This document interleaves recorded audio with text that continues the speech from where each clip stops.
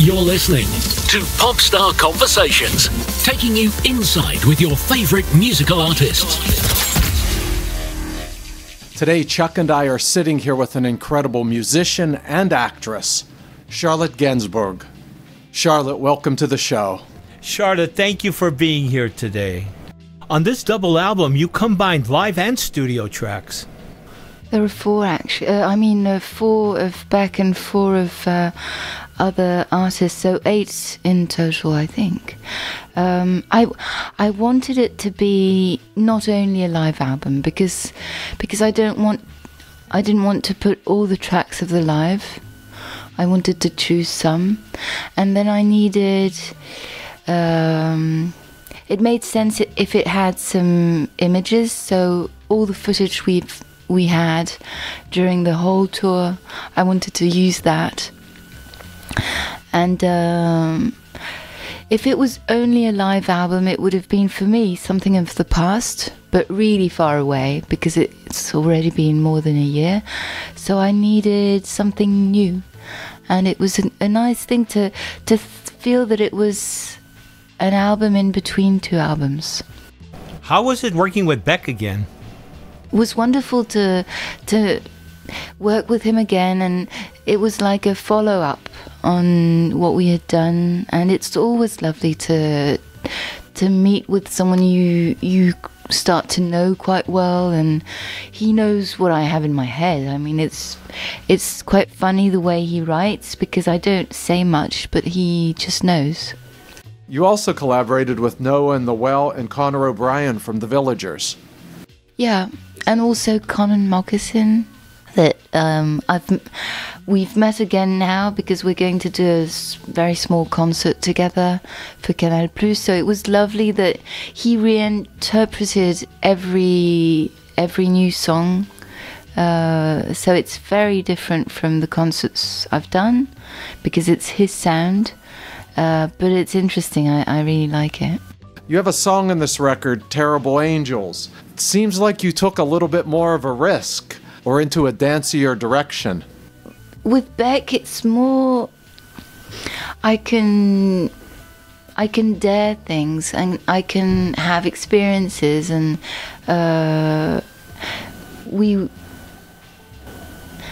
he has a way of being a little experimental, which is really, that's what I like. And with him I can do it. With other people I want to go closer to who I am, and so softer songs and are more in my range.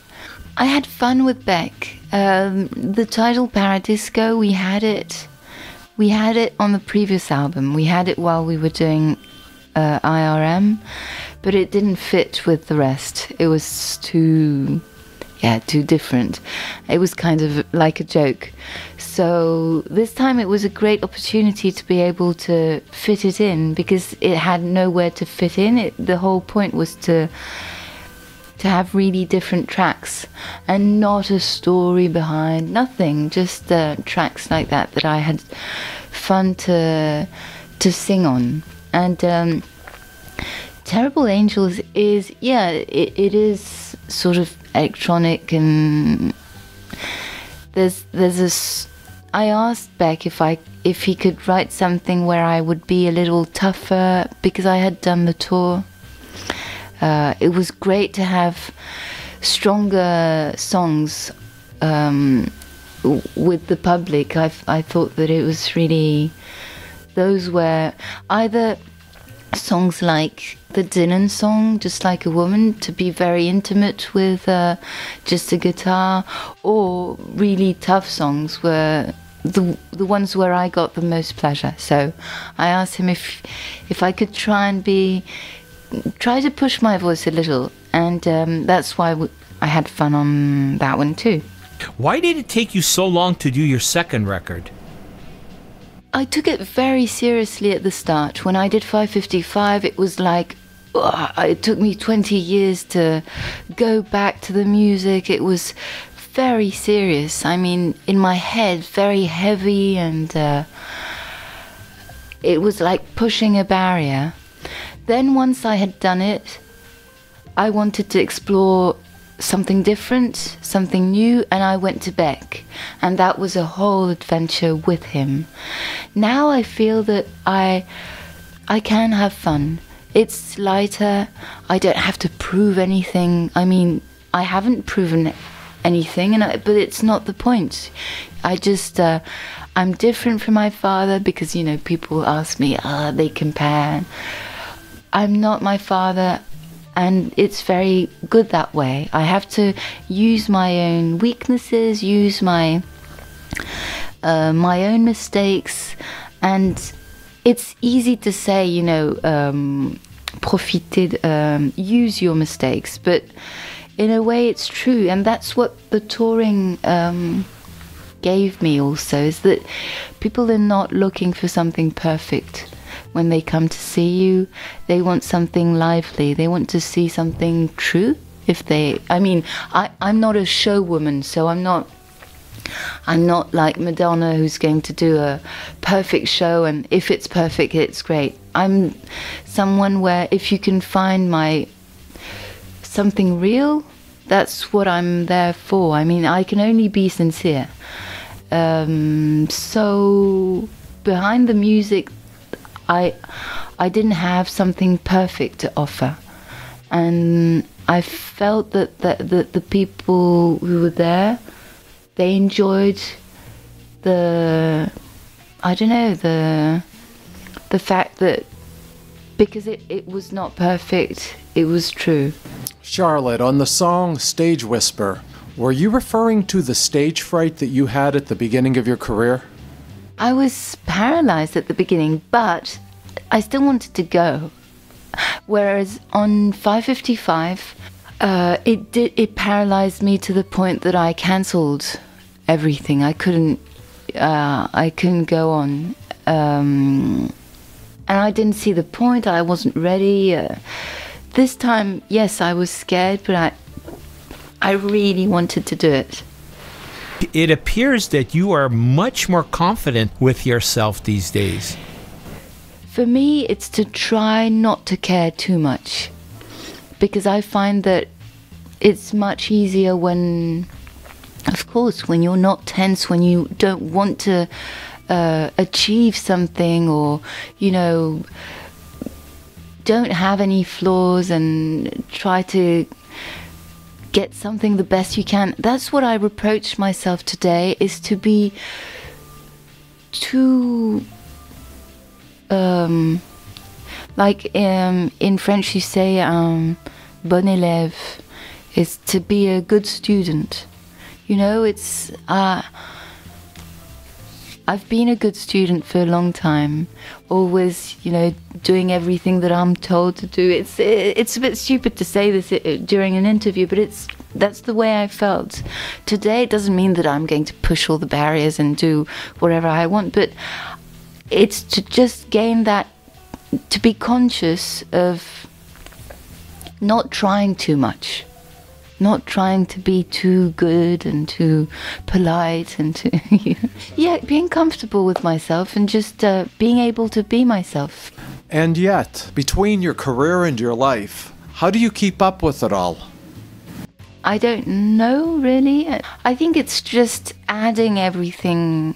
My family life is what is the most important, so having a baby was what I was hoping for a long time.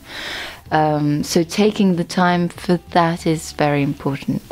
And I've had some free time for the past 4 months, so it's quite nice. So I'm not that active, but then when you add up a film plus the music plus a bit of fashion here and there, plus touring if I can, yes, it adds up.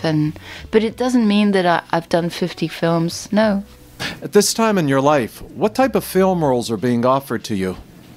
Well, I was talking to my agent yesterday, and she really, comment on dit, démoralisée, my American agent. I was so depressed afterwards. She said, oh, you know, already we don't have a lot of parts in America for between 30 and 40, but when you turn 40, there's nothing left. So I thought, oh no. So I'll have to think about things by myself. As an actress, how important is the American market to you? If I hadn't had international films, I'm very, very grateful to have been offered 21 Grams and I'm Not There and Lars's film, and even Michel Gondry was French, but it was still sort of it was English speaking. So I've done a lot of English speaking film, which is not the American market, that I understood. And I don't think I fit in the American market. But to be able to go outside of France is very important for me. I love being able to do French films, but I haven't had that many great parts offered in France. I'm hoping that I'll have more or better ones, or, you know, things that I really want to do. But yeah, I'm very grateful to be able to speak English and get out. I have to say, your screen presence, it's so natural. It doesn't even look like you're acting.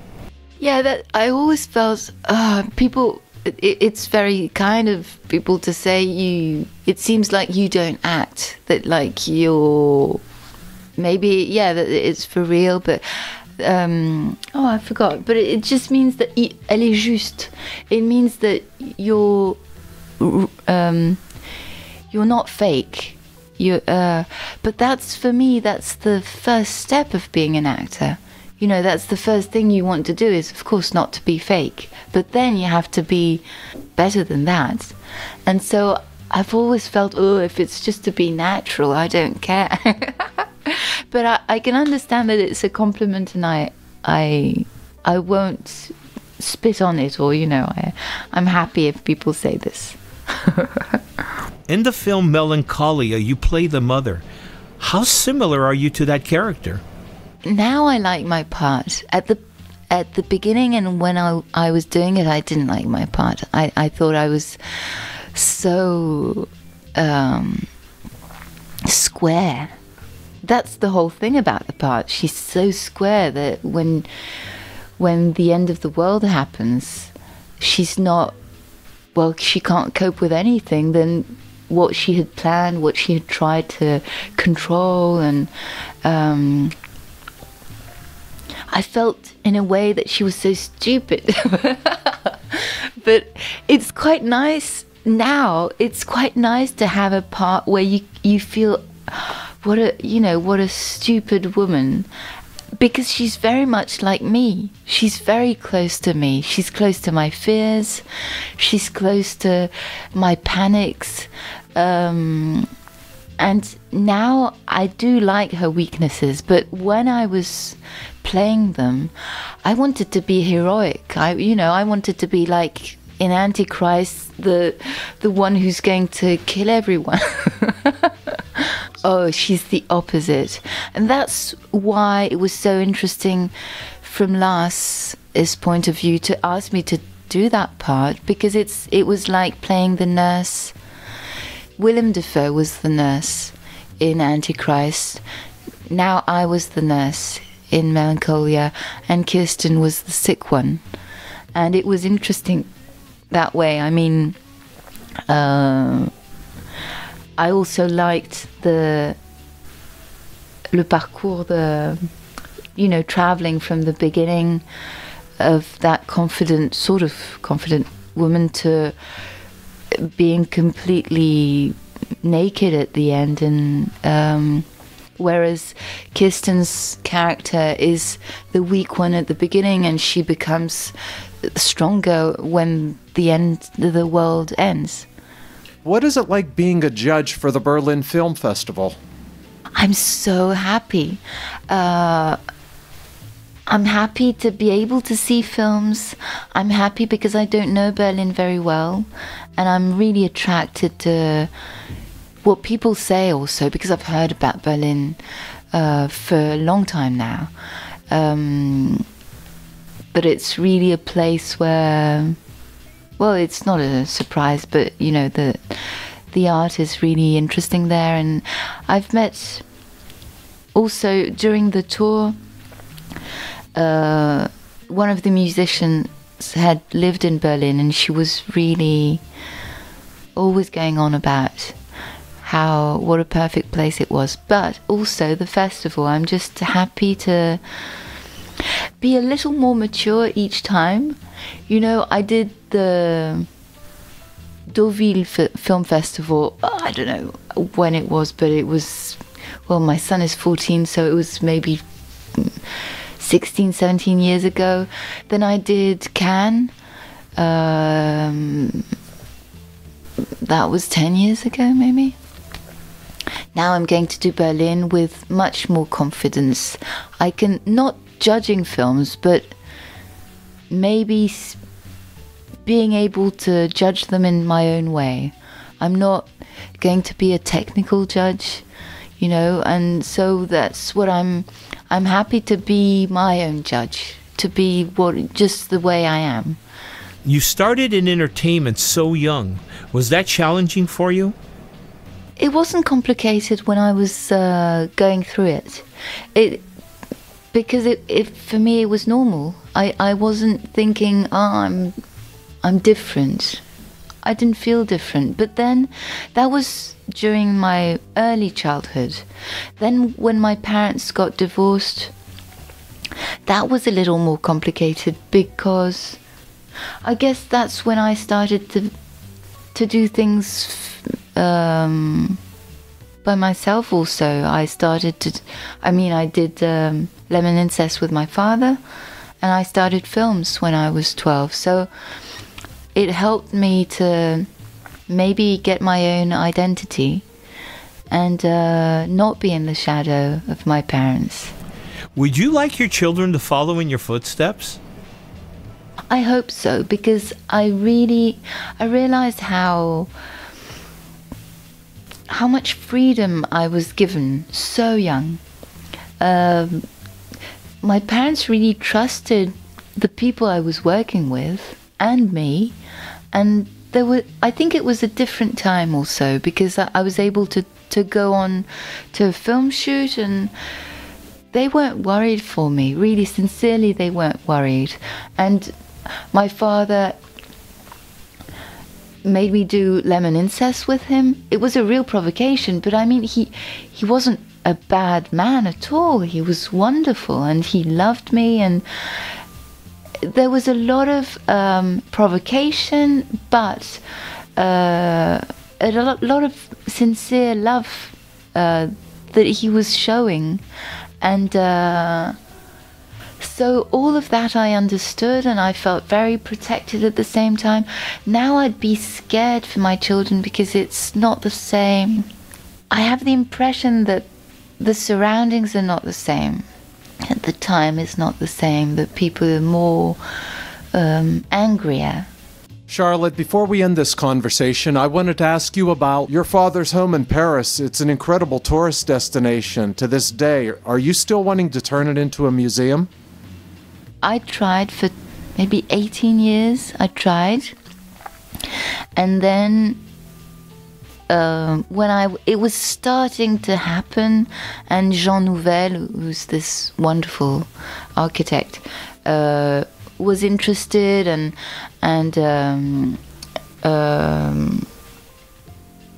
François-Henri Pinault was interested also and was trying to help me. Everything was going quite well, and then I backed off. I don't know if you can say back off, but I realized that I didn't want it to happen. At the same time, a film was being made on him. There was an exhibition being made on him. I felt that I wanted some secrecy, something that would still be intimate. You know, I'm not able to go on his grave because people are always there.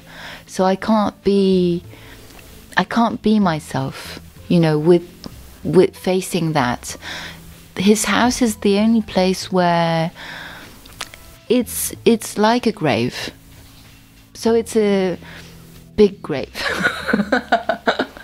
And I keep it the way it was. I do nothing with it. But I'm handcuffed You know, it's a strange thing. Sometimes I wish a bomb would make it explode, because just to help me not move on, because I don't want anything to happen there. I don't want to sell it. Maybe one day I'll have to sell it, but for the moment I just want to keep it as it is. But in a way, it's just not to have to deal with it. Charlotte, this has been an amazing experience. Thank you very much. Thank you. Charlotte, thank you so much for coming here today. Thank you again for listening to Popstar Conversations. Be sure to click the subscribe button below and hit the red bell so that you'll be notified of our next exclusive interview. Thank you for listening to Popstar Conversations. Please join us again for another conversation with your favorite musical artist.